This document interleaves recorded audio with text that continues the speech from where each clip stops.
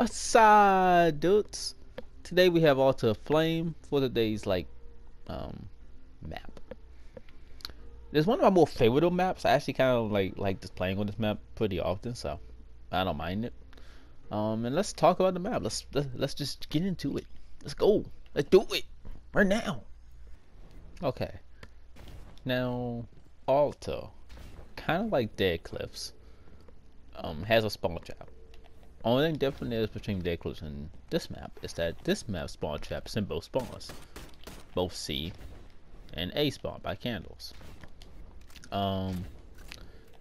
However, this is more these spawn traps more if the team plays it correctly.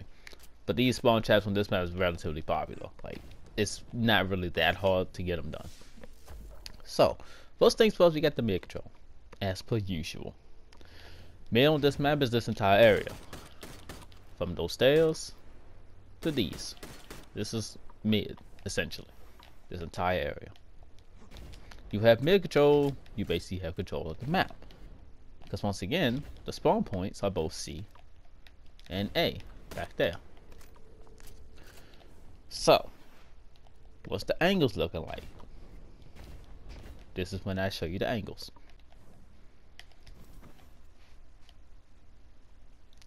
If you're by C and you're looking over to attack A, you got an angle like this. You can angle into this little corridor here. If you're over here in this little I forgot what they call this, you can angle yourself here and here. Similarly, if you're over here, you can angle yourself to try to get the guy right behind this block. I almost try to ping it like I'm playing Apex Legends down. Or over there on those stairs. And you also get an angle in the dark. If you're here, you get an angle there. You can get an angle here, over there. Similarly on the other side. Basically, it's not as many angles though, but on this side, angle here, angle around. If you're over this side, angle here. That's kind of about it. I mean, you can kind of shoot here too. Or if you want to jump on this box, which I don't recommend, you can do that too. But this side kind of is the weaker side in this particular map. Okay, now you may be asking, what about down here? What about all down here though? Well, in most competitive and most comp matches, B isn't really used. Like, there's no purpose to be here. However, and I'll get into that in a second, this little area down here does still have a purpose. We're talking about comp and sweats for the most part though, which controlling mid here is extremely powerful.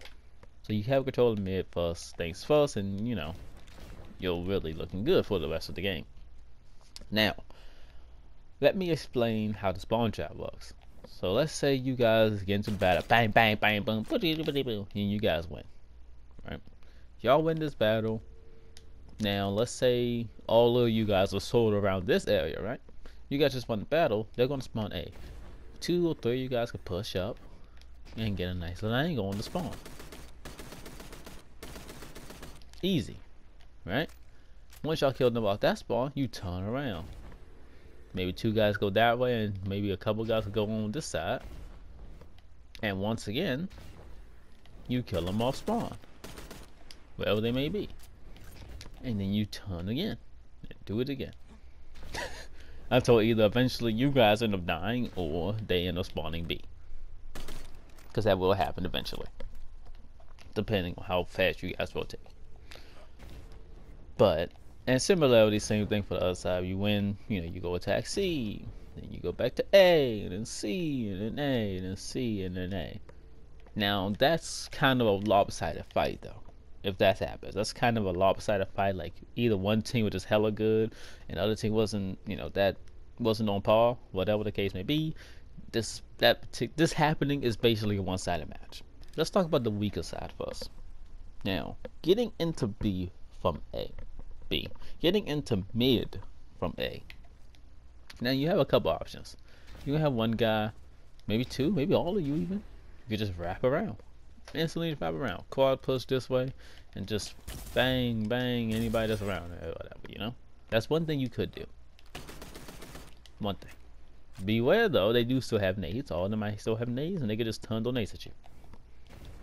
Another thing you can do from A, you have one guy go through there even, and have the other two, which is typically what people do, kind of fight out here. In this angle. Right? There's nothing. You can also go 2 and 2 in a sense, where one guy goes in there, one guy's here, but the other two might be wrapping around. Through B. This is also a flank method. Now you kind of have them all surrounded, right? At this point, two things can happen. They can either choose to fight everybody at once and may probably end up dead, or they could just push one guy. Most cases, they'll push the guy in there. Obviously, if they do that, you two have an angle here, or you guys could just push up, and now you have mid. You know? The main thing here really is getting mid. You get mid, running the next fight isn't that hard. Of course, you know, as long as it's not just one person there, and they have a full team. That's a different story though. But yeah. So basically, down here is sort of like used for flanking, in a sense. You don't like. There's fights that happen here too, because obviously people have the same ideas and it's still like relatively close to each other, but it's used. It's not like more important than mid. Mid control is hella important, especially if you're playing con because you got heavy.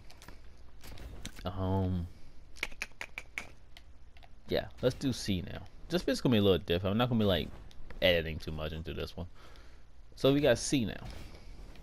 C. See, get it? Because I'm like C, like C-S-E-E, and then C. Ah, shut up. Anyway, so we got the C.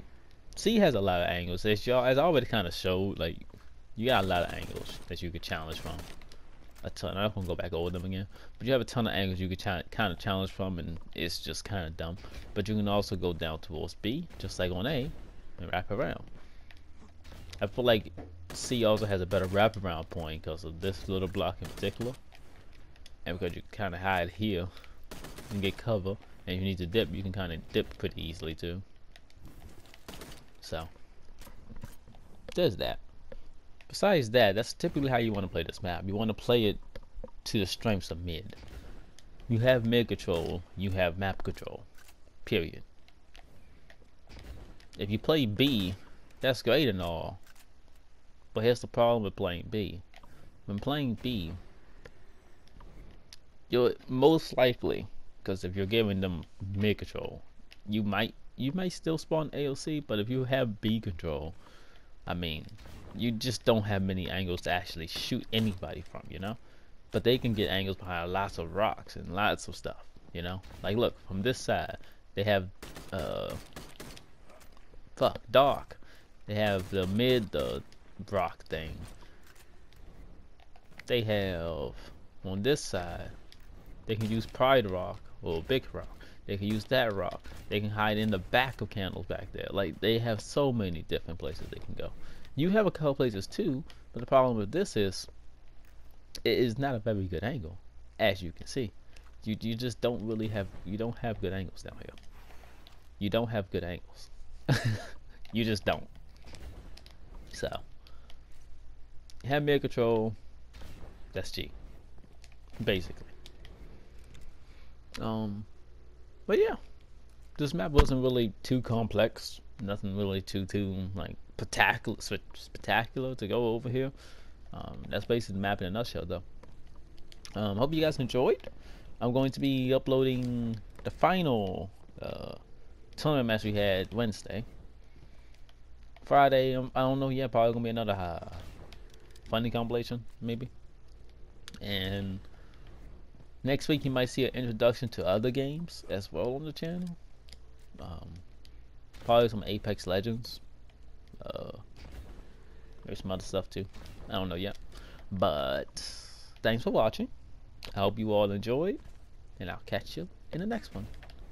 Deuces.